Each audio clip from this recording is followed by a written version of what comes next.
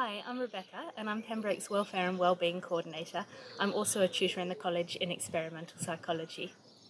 As Welfare Coordinator, I help to support students when they're going through challenging times during their studies. So support might be in the form of helping them to initiate a conversation with tutors, or pointing them towards NHS or other university support services, or just providing a listening ear and a cup of tea. As well as helping students when things aren't going well, I help to coordinate a programme of events that are aimed at promoting positive well-being.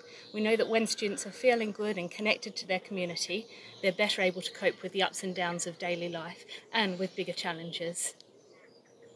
Some of the wellbeing events that we do include weekly walks around Christchurch Meadows, and more recently we've added weekly runs or twice weekly runs around Christchurch Meadows to the wellbeing programme. But coronavirus has changed every aspect of our lives. And at a time when we're all very focused on how we can look after our physical health, it is so important that we continue to focus on our mental well-being. Our modes of providing welfare support to students have very much changed. So face-to-face conversations have become Skype calls. And rather than going for walks around the meadows, we're sending links to virtual yoga. We've heard from students about all of the wonderful things that they are doing to support each other and to support their community. The rowing team have been doing virtual circuit training. One student has set up a repository for free online books and films and other cultural material. Students are having virtual coffee dates and virtual revision sessions. We are so inspired by the way that our students have come together in these very challenging times. We don't know how long this is going to last. We don't know how long we'll be at home. So it's so important that we find new ways of doing the things that we love.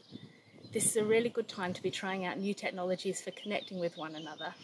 It's a great time to be trying new pursuits and perhaps exploring different formats of the old things that we used to do.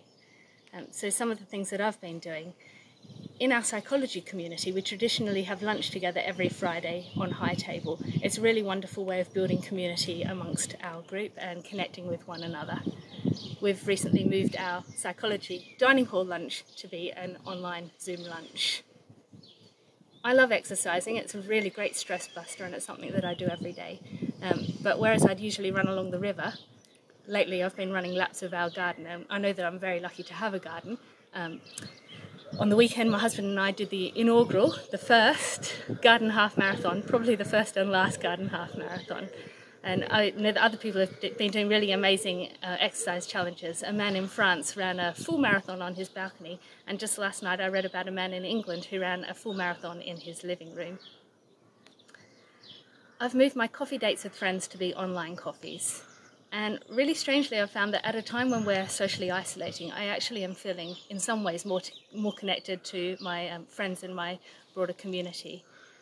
Whereas in the past, geographical distance was a limiting factor, when we're all apart from one another, distance no longer matters. I'm having coffee dates with friends in Australia. I hope that all of you are finding new ways to do the things that you love. I hope that you're finding ways to connect with one another and to stay well and stay safe during this very challenging time. I also hope that you're finding comfort in the connections that you have with the Pembroke alumni community. Stay safe.